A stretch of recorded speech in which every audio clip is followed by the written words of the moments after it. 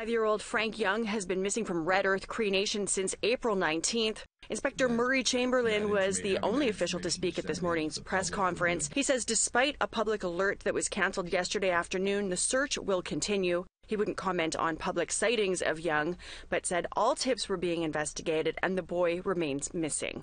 RCMP released this technical map to detail their searches. In a 92 square kilometre area that size was based on how far a 5-year-old could probably travel. We're able to track where searchers have been using GPS technology. Those are the colored lines and patches that you will see on that map. Tools like this allow us to record our search efforts and allow us to make informed decisions about where to search in the days to come. As we, along with many other organizations and individuals involved in this search effort, continue to look for Frank.